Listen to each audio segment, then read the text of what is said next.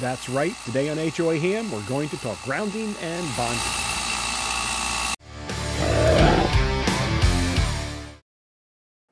Well, this ought to be an easy subject to cover. Should only take a couple of minutes, right? Wrong. This is more complex and has more varied opinions than how many and what length of ground radials should I use for portable ham radio operations. We have different home constructions from region to region, and then we have different application of local building codes from state to state here in the USA. Add to that the variation of various geographical regions, countries, and we just add in more complexity. So this is not a one-stop shop of step 1, step 2, step 3, but again, general principles that you should apply to having a safe, operating, functional shack that is grounded and bonded properly. If you think you have something useful to add to this conversation, then by all means, leave something in the comments below and leave links to take us all to sites that are professional, capable, and reliable so we can all benefit from them. I'll leave links to various ARRL pages that also have links to other websites of reputable and knowledgeable individuals that give a lot of information that you should review before you set up your shack. I'll specifically point out things in the description below that deal with things that I don't quite know how to deal with. I live in a homeowners association in a single family dwelling that I own, so I can do to this dwelling what I need to. I don't live in an apartment building. I don't live on a second floor. So I'll try to leave some links to things that address those particular challenges that you may have. Here in the US, the FCC requires every licensed ham operator to do a full review of their shack and assure that they're operating in a safe environment. That's on you. Your local building department has building codes and will do inspections to assure that any modifications that you make to your home are to code. This is why I say it's up to you to do your research. And even though that document that I just showed you from Amazon Bonding and Grounding is considered the industry standard, I have read it cover to cover before I did any major improvements here at my shack. It has a diagram. This diagram is on the ARRL Facebook page, and it's taken directly out of that book. Many of you have already seen these units are all bonded together, and that's a no-no in ham shack bonding. So even the technical resources don't always get it exactly right. It's up to you to expose yourself to a lot of information from experts and make sure you get it right, you follow code, you listen to the FCC, and you operate safely. Let's see if we can make some examples and show you how I did this at my shack. Let's provide a simple definition of our terms so we understand what we're talking about between bonding and grounding. When we think about grounding, we think about our house electrical system and this ground rod that is associated with our electrical panel.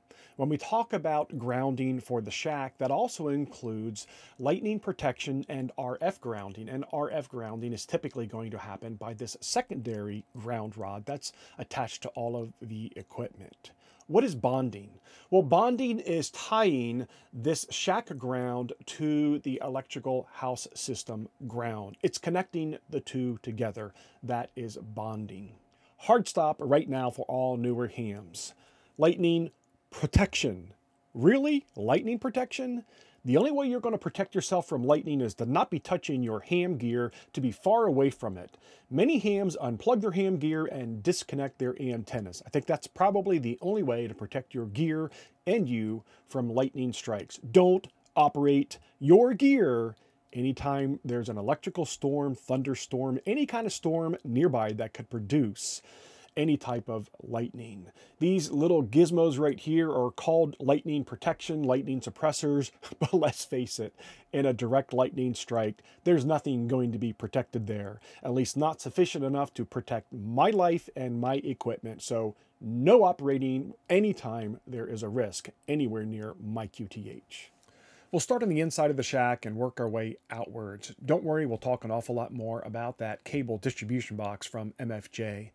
Let's cut a hole in our drywall so that we can slip through that hole our flat piece of copper that goes to the shack ground on the outside. This will go to a bus bar here on inside the shack, and that's what you're going to see next. So I've taken this piece of flat copper rod, threaded a couple of studs through it, put some washers and wing nuts on. Then I'm putting a small plastic standoff on the backside of it so it protrudes away from the wall, screwing it into studs, and then we're going to attach from our shack anything that requires a ground. The easiest way to look at this is if the equipment has a ground lug on it, it wants to be grounded in your shack, and this is where it goes.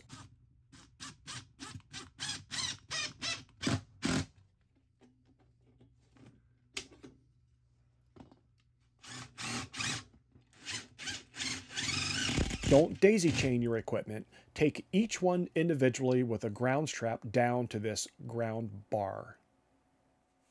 We've removed the drywall from the backside of this wall. This is in the garage, so it was real easy for me to get access to this.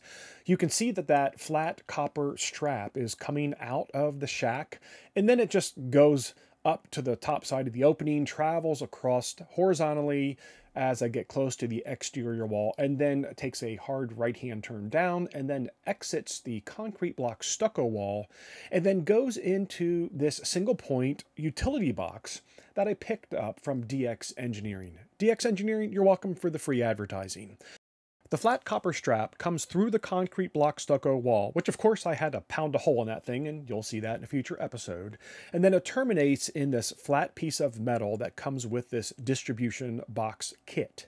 In the top left-hand corner, you'll see a heavy gauge copper wire that's attached to the flat piece of metal. And then that goes to the shack ground rod that you saw at the introduction of the video. Now let's talk about sinking a ground rod or a new ground rod somewhere on your property for the shack ground. Back to being responsible and following the laws that are in your local region that are enforced by building departments.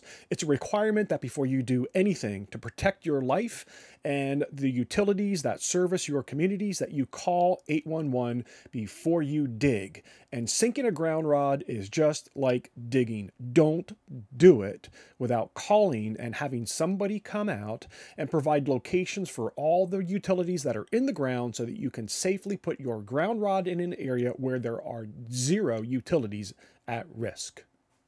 Just last month, there was some work done on the backside of our block, and this is what it looks like when they come out and mark where all the utilities are located. Then you can safely do the work that you have planned.